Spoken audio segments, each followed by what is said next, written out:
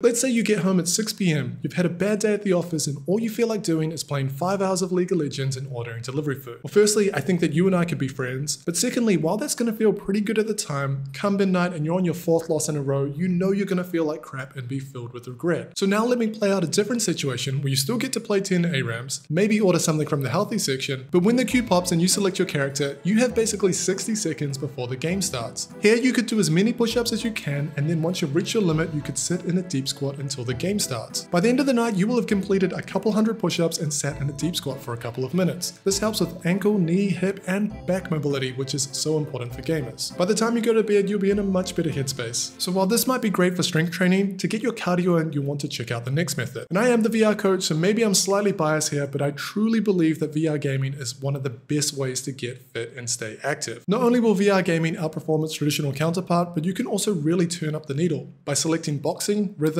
or dedicated fitness games. And I've already made a top 10 VR fitness games video, which I'll put in the description below. But if you don't have access to a VR headset, then don't worry, I've got you covered with the next 3 points. So augmented reality is a great way to get fit and stay active. Popular mobile games like Pokemon Go have made it easy for people to incorporate exercise into their daily routines. Unlike traditional video games, AR games require physical movement in order to play, making them perfect for outdoor walking cardio. Dr. Andrew Huberman is a neuroscientist who has studied the effect of exercise, sunlight, and outdoor activities on mental health. He found that exposure to natural light, essentially just going outside and touching grass, can help regulate melatonin production, which can further aid in restful night's sleep as well as improved alertness during waking hours. Backseat gaming has also risen in popularity with the rise of streaming platforms like Twitch and Discord. Sometimes you don't feel like playing yourself, but you still want to watch and talk crap. I don't do this as much as the other methods, but one of my close friends started doing this and I think it's really cool. So what she will do is get on a cheap exercise bike from Kmart, and as soon as we queue into a TFT double up game,